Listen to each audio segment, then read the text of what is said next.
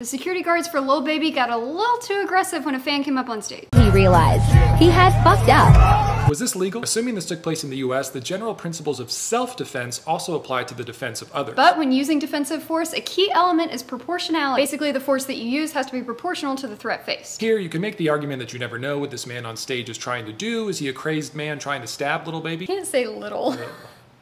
But more realistically, the man isn't armed and doesn't appear to be much of a threat at all. It seems like he's trying to go in for a hug. When defensive force is unproportional or unreasonable, it becomes illegal battery. The most interesting part of all this is that Lil Baby himself could be held civilly liable for battery. Under the theory of respondeat superior, which kind of sounds like it's from Harry Potter, employers can be liable for the illegal acts of their employee. For example, if a McDonald's employee throws scalding hot coffee in a customer's face, McDonald's itself can be sued, not just the employee. So if Lil Baby hired the security team, he could be held liable for the injuries this guy suffered.